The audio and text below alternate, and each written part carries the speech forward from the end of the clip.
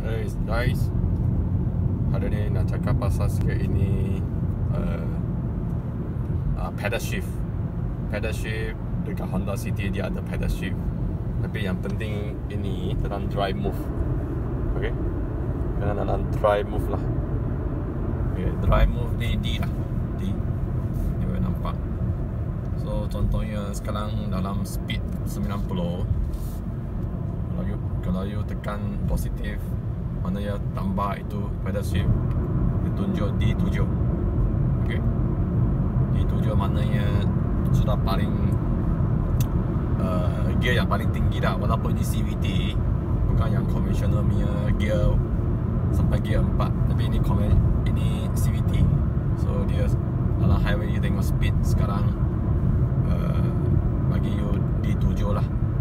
Okay, kalau you mau potong kereta, ada dua cara. Biasanya kami ambil keluar itu econ mode lah, yang itu hijau punya econ mode.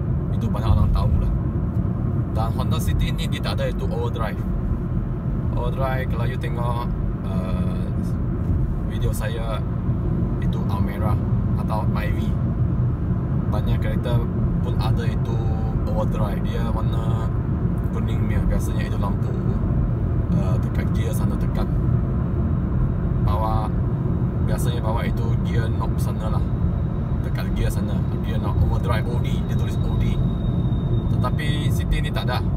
Contohnya you mau potong kereta, you punya econ mode pun sudah tutup, tapi you mau sangat kuat lah. Contohnya atas bukit. Okay, saya tunjuk sekarang. Saya tekan negatif, tengok macam mana. Tengok dia terus D5. Kalau D5 you dengar engine bunyi, dia memang kuat. Okay, sebab dia gear rendah. Gear rendah bagi you kuat. Okay, you boleh slowly naik D7. Okay, D7 so paling tinggi lah. Tadi D. Okay, saya turun lagi sekali lah.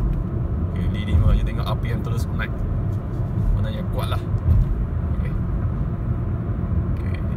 Lepas tu dia sendiri akan naik pakai auto. Sebab ini dia auto juga dalam drive mode. Tapi kalau kawan ni you mau pilih itu S lah, kalau tinggal bawah D ada satu S. S rasanya sport lah. Maknanya bagi tempat yang itu macam genting lah, dia kena naik bukit.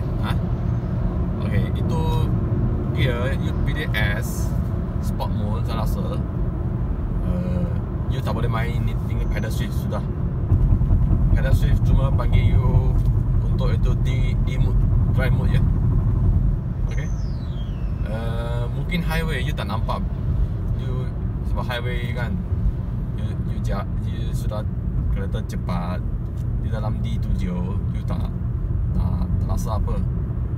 Kalau mungkin you boleh cuba dekat jalan raya yang biasa lah, yang ada traffic light, jalan besar, jalan bandar, jalan kampung, jalan pekan, itu you akan nampak itu perubahan lah. Tapi sebenarnya seperti saya cakap dalam banyak video, kami pun jarang pakai lah. Kami bukan itu orang yang racing lah. Okay, so itu sajalah video ini. Terima kasih.